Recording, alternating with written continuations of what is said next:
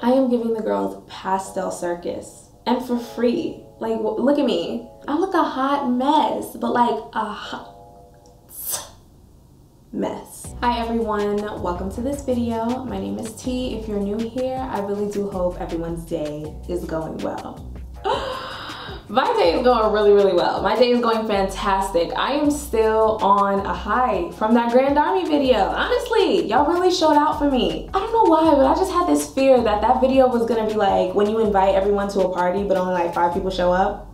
Because it was so long and it got demonetized because I was cussing. And I was like, the algorithm's probably not going to recommend it and then people aren't gonna click on it, but y'all still showed up. Y'all showed up, y'all showed out, super interactive comment section, and I'm just really thankful. Everyone who watched the video, everyone who communicated with me about the video, I really appreciate it. On to today's video. I thought of this video topic because in retrospect, I spent a few years of my life, not many, but enough, suppressing my attraction to the same gender. Not because I was afraid that I would be reprimanded by my family or my friends, but because of the representation that I saw of my community in the media. I just could not take myself seriously. My perception of what a WLW dynamic should look like relied heavily on images I was seeing in the media. And because I couldn't see myself in those images, because those images oftentimes gave me a real weird, inexplicable feeling, I developed many subconscious biases. Now that I'm at a place of pride, and I have been for quite a few years now, I have a vendetta. Yes, I am pissed with a capital P. Very much would like to remove earrings, very much would like to throw hands.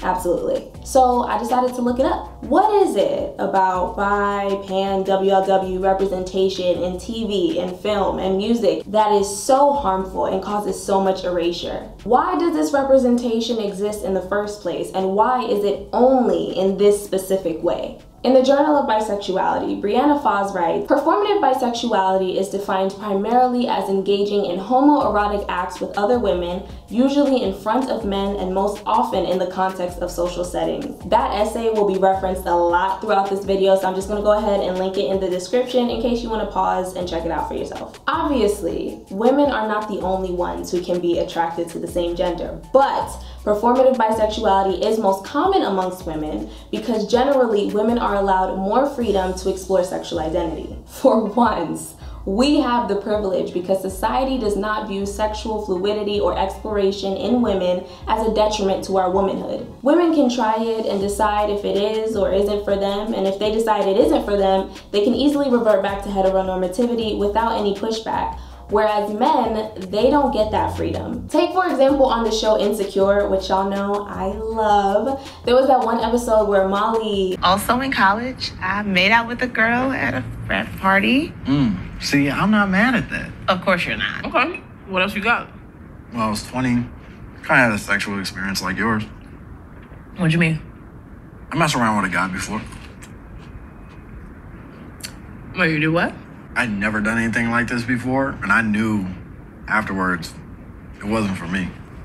Like how long after? Like, immediately.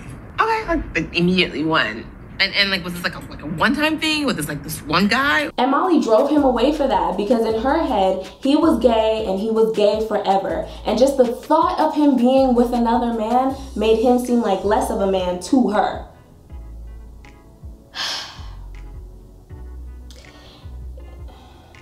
But yes, that is one of the many reasons why women are allowed more freedom to explore same-gender relations.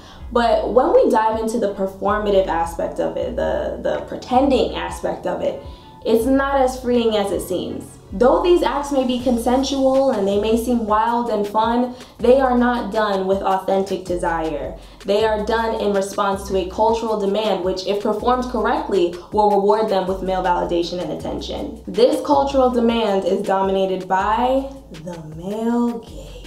The male gaze is a term that was coined in 1975 by feminist film theorist Laura Mulvey. It basically states that a woman's placement in film is from the perspective of or for the appeasement of the heterosexual male viewer. This can be as obvious as scenes of women engaging in normal everyday activities, but coincidentally doing so in revealing clothing that can coincidentally be seen from revealing angles. Or as simple as camera placement that captures women from an overlooking angle, which is the heteronormative ideal. Big man looks down on puny woman. Because women have also had to view themselves in TV and film through the male gaze, it's not uncommon to see works in the media, especially in music, even if completely spearheaded and performed solely by women, to include some compulsory element of eroticism. Not to say that women are always and only expressing their sexuality for the appeasement of men, but we would be remiss not to notice that what we view as most desirable in women's media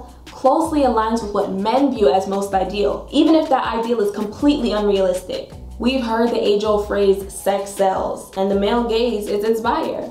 Thus, the objective of sensual encounters between women is less to depict a realistic encounter or even a fantastical encounter that can be imagined by women who actually like women, but to replicate how the male gaze imagines it, how it imagines them to look, act, sound. And before you know it, the most common image of a two-woman relationship is solidified as two feminine presenting women engaging not for the pleasure of each other, but for the pleasure of an audience, a male audience. The essay reads, many women report that these performances feel compulsory or required to garner validation within their heterosexual relationships or the heteronormative culture at large. Basically, the women who are doing this are saying that they're not doing it because they necessarily want to, but because the men in their lives want them to, or the men in society want them to. Let's go over some examples. I have quite a few. The Madonna, Britney, Christina performance at the VMAs in 2003. Britney singing her verse, Christina singing hers. They're both in these pop rock wedding dresses. Then Madonna comes out in a tux, and she serves as the overseer who will bond the tension of these two quarreling damsels, and for the sweet release of it all, she plants a tongue kiss on both of them. And that was talked about for months, probably years. Now where do we begin with this one? Well, even though they are all women, this performance still intentionally followed the heteronormative BS power imbalance of here are two feminine women, perfect, precious, and pure, bonded only by their desire for me, the groom. Next example. Do y'all remember, oh my gosh, I'm about to wake up a suppressed memory for you. Do y'all remember that reality show on VH1 called A Shot of Love with Tila Tequila? Tila Tequila, who is, or at the time claimed to be bisexual, had a dating show on VH1 where she had both men and women competing for her love. This show was such a great opportunity to just show a bi person having genuine feelings for both women and men. I'm not saying change the world with it, but at least be normal. But instead, she made all the contestants sleep in one big ass bed. There had to be like 20, maybe 40 contestants, and she just made them all sleep in one bed. And everything about the show was so kinkified and fetishized, and that was just the whole vibe of the show, just licking and touching and kissing and rubbing it. Just for her to come out a couple years later and say, nah, I was just playing.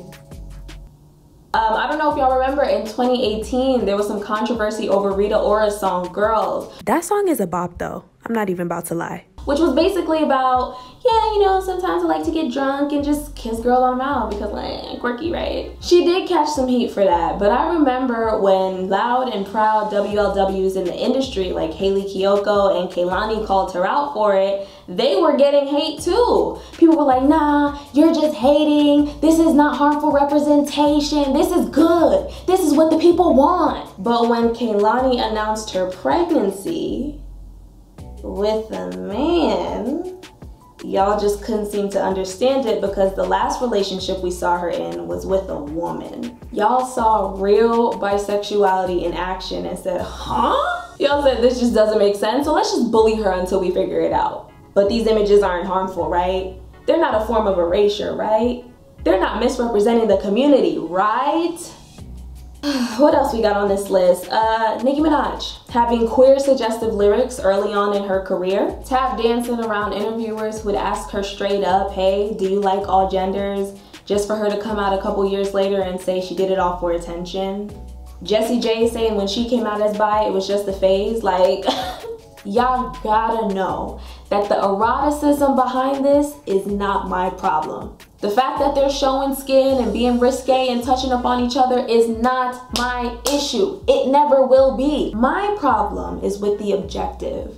It's with the end game. It's with the integrity of it. That is rarely ever coming from an authentic place. These performances reinforce the idea that bisexuality is not real.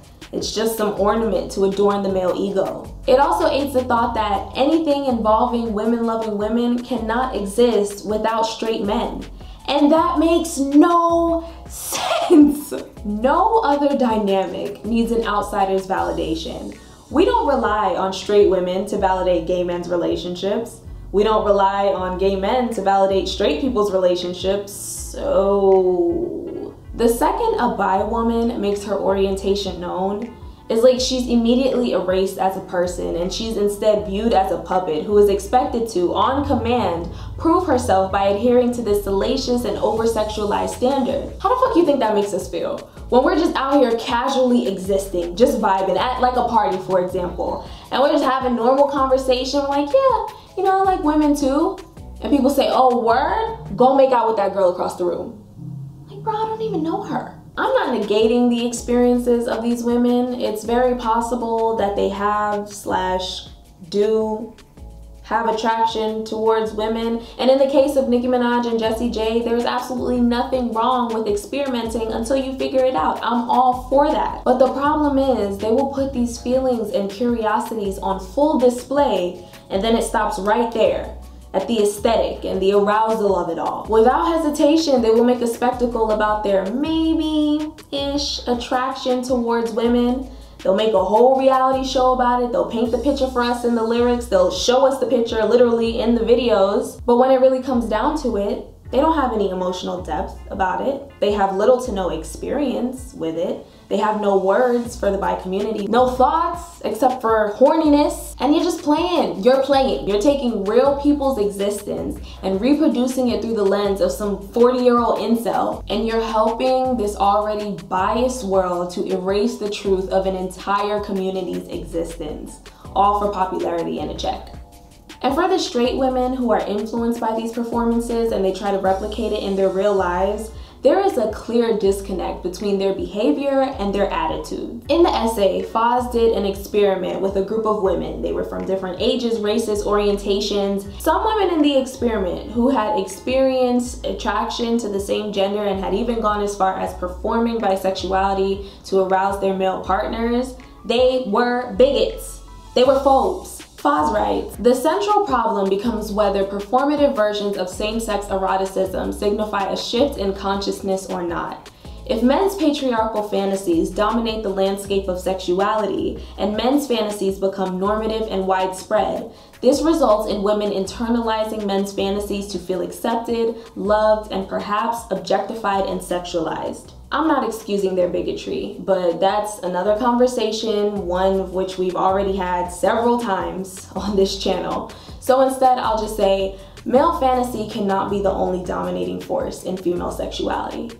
Even if you're a straight woman, you gotta find a way to live for more than that. And people love to say that representational media is not as important as we make it out to be, but honestly, stop lying. I've talked about the Netflix documentary Disclosure, and that documentary showed us firsthand how the media's misrepresentation and constant erasure of trans existence directly correlates with the world's horrific treatment and ignorance towards the trans community. And even though I considered myself an ally of the community years before I ever even saw Disclosure, watching that documentary gave me my first aha moment. It was the first time I had to sit there and confront my own ignorance face to face. And when it comes to what I'm talking about in this video, I need more aha moments for bi people. The media has never been more significant than it is right now. And we have so many hands on deck in Hollywood and beyond.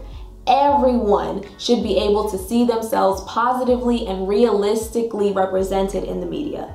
Everyone. Thank you all so much for watching this video, especially if you made it all the way to the end. Be sure to leave your thoughts and your comments down below. Give me a thumbs up or a thumbs down, however you're feeling today, and subscribe for more content. I'll catch you in the next video. Bye.